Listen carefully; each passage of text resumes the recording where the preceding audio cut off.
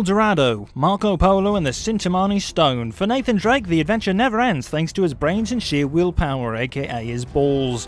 Here we find Nate somewhere in London with Sully trying to make a deal with a pretentious douche named Talbot, who's looking to exchange counterfeit money for the ring that Nate always wears around his neck, which belongs to his ancestor, the infamous Sir Francis Drake.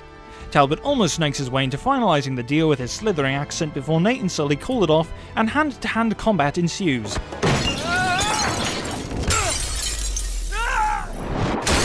Turns out Talbot's working for the devil, not literally. Her name is Marlowe, and her haircut screams, "I'd like to speak to your manager!"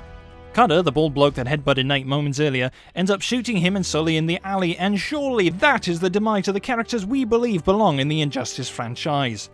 Flashback to 20 years prior when Nate was a wise-ass teenager pickpocketing and doing parkour in the streets of Columbia. It was here that he met Sully, who at the time was working for and banging a younger and equally bitchy Marlowe. Catherine!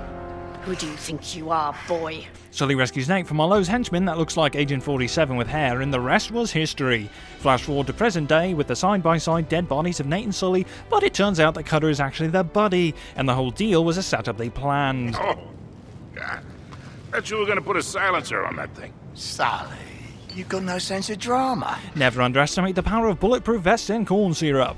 Rounding out the bunch is Chloe, and luckily we're not plagued with any exes trying to be civil moments between her and Nate, because he's with Elena now.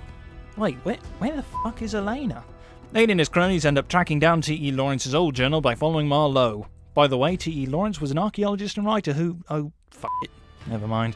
We'll save it for your parents who probably tried to get you to watch Lawrence of Arabia as their sad attempt to bond with you on the weekend.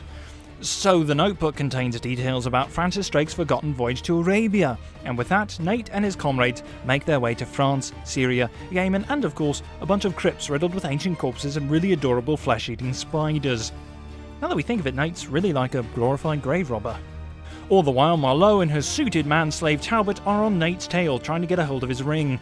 She wants to use it to help her find the lost city of Ubar, which Nate figures is what Francis Drake did 100 years ago. Drake hid all the evidence of finding the city because frankly the world just wasn't ready for that much amazement. After almost being burnt alive, shot to death, and possibly overdosing on drugs that make you trip balls, as Chloe so adequately put it, the gang narrows down to just Nate and Sully. The duo eventually meet up with Elena, oh there she is, and figure out the exact location of Ubar by once again creeping their way inside a dead person's resting place. You know, something should seriously remain sacred. Just as they reach the surface, Nate is shot in the neck with a dart containing the same hallucinogenic drug that fried Cutter earlier in the game. Marlowe's guys kidnap Sully, and she gets her pale, bony hands on Francis Drake's ring. Right around the same time, she reveals that Nate isn't actually related to Drake. I suspect I know you better than anyone, Mr. Drake. Of course, that's not your real name, is it? I wonder why they call this game Drake's Deception. Later on, with the help of the oh-so-immaculate Elena, Nate, or whatever his name really is, sneaks into Marlowe's cargo plane headed for the desert where Ubar is. Not even halfway through the trip, he's spotted by a big oaf who geniusly tries to kick him off the plane mid-air. That plan backfires, and as a result, Nate nearly bakes his brain in the desert. Nate meets a man named Salim, who gives this whole spiel about Ubar's mythology and something about a king and a curse. Surprise, surprise, Ubar is a cursed city. Reminds you of Las Vegas. Salim helps Nate rescue Sully from Marlowe's men in a chase that we could have sworn we saw in The Last Crusade. The men take it upon themselves to stop Marlowe before she reaches Ubar and gets her pale, bony hands on its tainted drug water. I must say, it's quite a surefire master plan in the vein of so many maniacal villains before her. Even though Nate has a peyote-like experience again and almost shoots Sully, he comes back to his senses and they stop Marlowe from getting what she wants. Reminder, don't ever point a gun at Sully, bitch. The whole city collapses and sinks into the sand, taking Marlowe and her effeminate henchmen with her. Sully convinces Nate to make amends with Elena and the trio head home. Wow. Whew, it was also exhausting just talking about it. I tell you, Nate should have been dead 2 games ago. Luckily, this is the last game until... oh Christ, there's another one.